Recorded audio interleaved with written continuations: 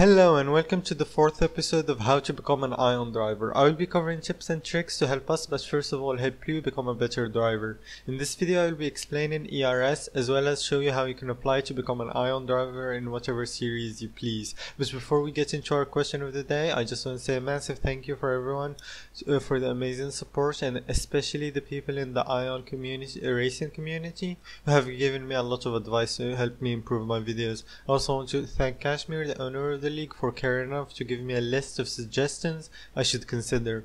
But without further ado, let's get into our question of the day. Our question, or rather questions of the day today comes from a lot of people who have been wondering about ERS and what the best way to use it is.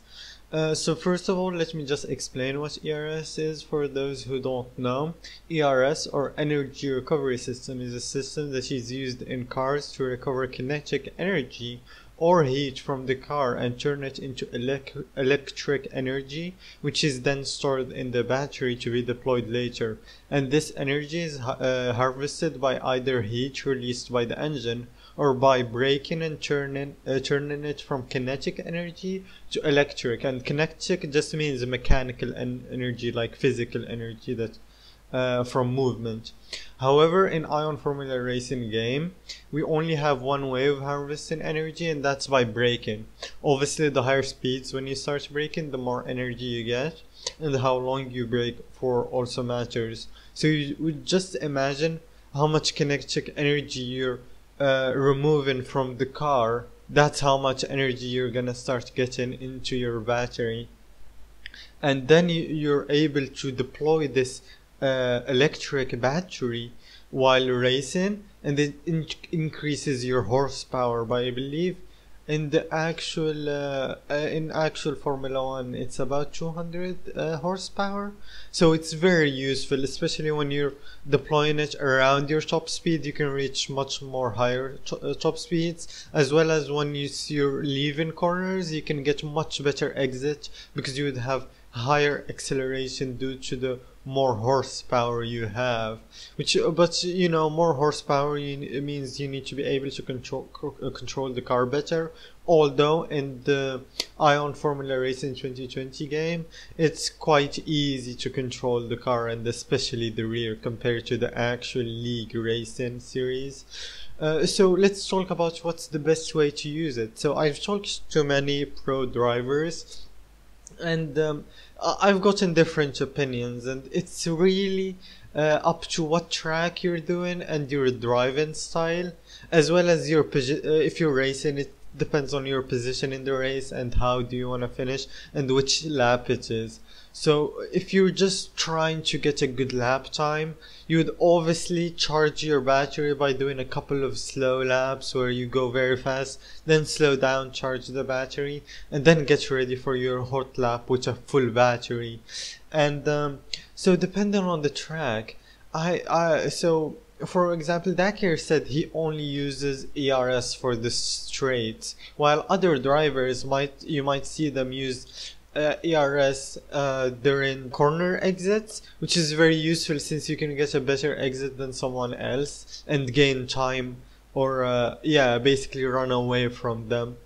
But they might get you back in the straight because they might have more ERS saved up by then. So you obviously need to keep track of your ERS, do a couple of laps, see how much ERS you used in each part of the track, see how much you have left over each time, and see how much you actually want to have left over for each part of the track. If you see yourself losing a lot of time on the straight because other people have more ERS than you, then you should probably save more ERS and not deploy it as much.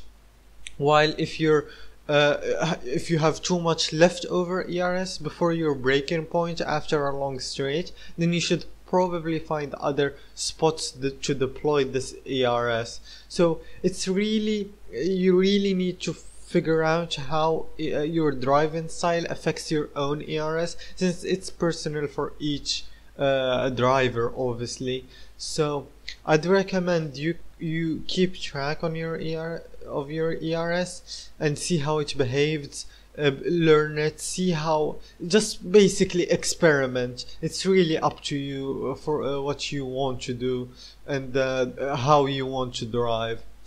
So I hope that answers you guys' question, and I hope that helped you.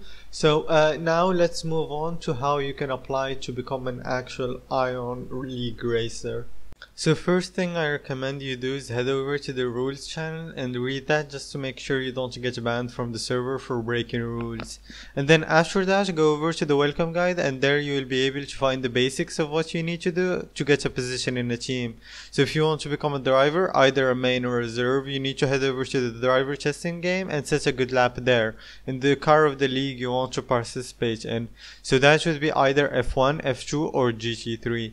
And then post your lap time as well as other stuff that might motivate teams to hire you while following the format in free agent market. If your lap time is good enough, teams will start messaging you about positions that you might be able to get as a driver, but currently there is so much more offer than demand for drivers that it's really rare where that happens, unless if you are some insanely talented driver. But trust me, being quick is not all it takes, since there are many very quick drivers who lack common sense, which puts them on the sidelines with no team or seat. Which is also why I recommend trying to get yourself integrated into the Ion community by talking in chat and trying to be friendly to other people, since it's always good to have some people on your side if you ever need some backing, while someone backing you while you are trying to join a team. Another way you can find a team is by heading over to the team advertisements tab and seeing if any teams are looking for drivers or team staff and so on. You can DM those team owners with the details they require, and then they will give you their response. As I said before, right now it's very hard to find main driver seats and sometimes even reserve driver seats. So I would recommend taking a reserve driver seat if you can, or even an engineer position, because that will help you understand how Ion race weekends work and give you more experience, so that if you are ever given the chance to drive in a race, you wouldn't bottle it or ruin your chances in the future. That being said, I would also recommend knowing the reputation of the team you are joining, and this is either by checking their race results and stand-ins or asking about them in general chat.